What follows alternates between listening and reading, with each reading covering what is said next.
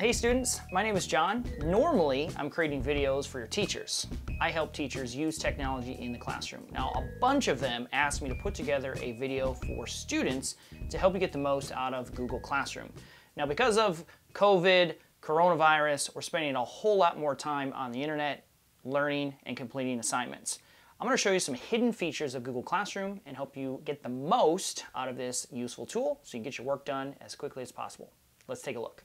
We're going to start by talking about the Classroom homepage. Now, there's a couple ways that you can get here. Perhaps you're going to use the old Google waffle up here and click on the Google Classroom icon. You're certainly welcome to do that.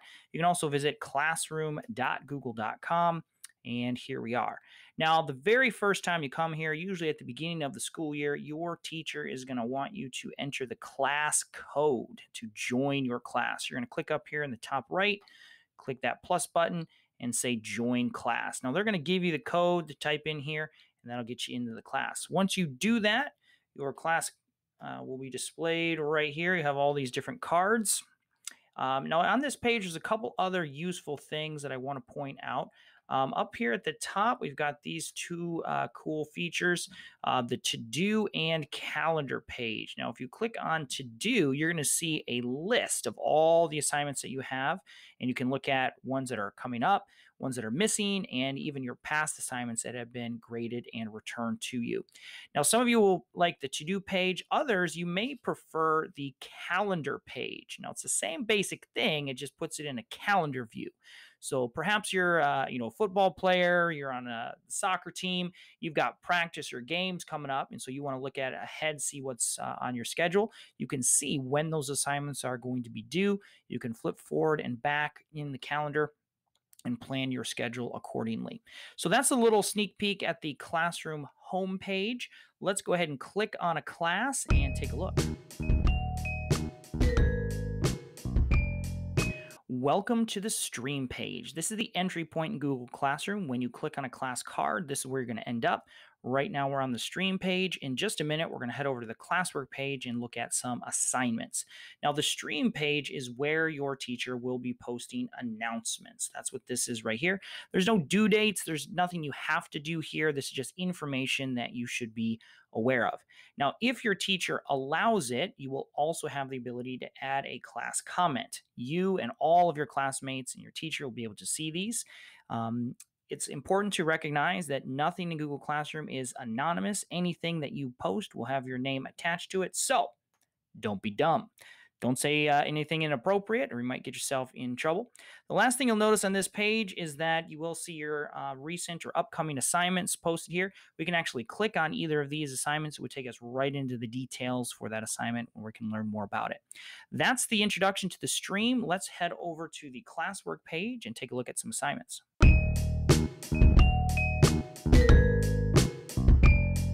Welcome to the Classwork page. This is where you'll be spending most of your time and where all of your assignments will be posted. Let me show you a couple helpful features. First off, you'll probably see a couple things that look like this. These are topics. Topics are like folders. They organize your assignments. Now, your teacher might do them by week, chapter, unit. That's really up to them. Inside of your topic are your assignments. We can see this topic has 5 assignments. We've got a material post. That's just a resource. This is an assignment, a discussion question, and 2 more assignments. Now, let me explain why some of them are gray and some of them are orange. The gray assignments are done. Check. The orange assignments, or whatever the accent color is in your class, are still to do. So that's where I'm going to want to focus my time. So anything that's in gray, you did, you finished, it's over. Now over on the left, you'll see some filters. If you are currently in week 3 and you don't want to be distracted by these different assignments down here, you can always just click on week 3 over on the left, and that'll only show you the week 3 assignments and more information. Go back to all topics if you want to see everything. Last thing I want to point out are a couple of links up at the top that are helpful. You can look at your to-do list by clicking there.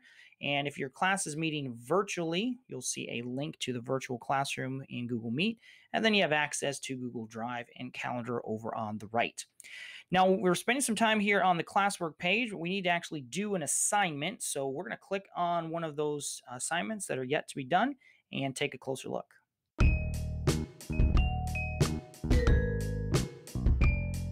All right, it's time to turn in our first assignment. Now I'm still here on the Classwork page. Here's the assignment that I'm going to be submitting. Now when you click on the assignment, it'll open up. You'll see the details for that assignment. But it's important to make sure that you click View Assignment to see all the details. We'll see your instructions, how many points it's worth, when it's due, your attachments, and a bunch of other things. You'll have two comment boxes. You have class comments. That's where you can post a question to your fellow classmates. And then you have private comments. Anything you type over here in the private comment box will go straight to your teacher.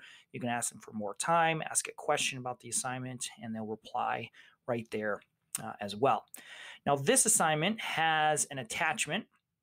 You can see right up here, this has a document attached. Sometimes your teacher will give you a document or something to complete, type in.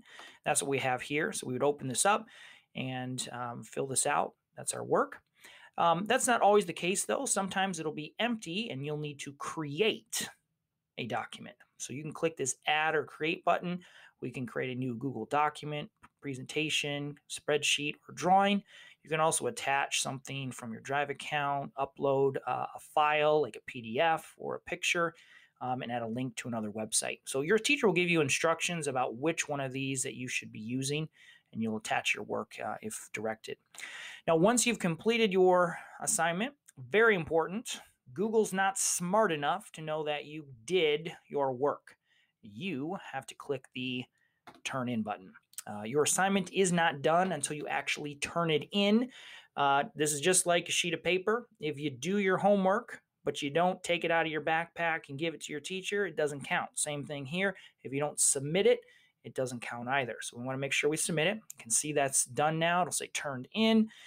Now, if you forgot something, you can unsubmit, but when you do that, you might be marked as late. If you unsubmit and resubmit after the deadline, your assignment will be marked as late. So do that very, very carefully and cautiously. Congratulations, you turned in your first assignment. Now we're going to go back to the Classwork page. I'm going to click on the name of the class, head to Classwork, and the last thing we're going to do together is complete our discussion questions. We're going to look at that one, and that'll wrap us up for the day.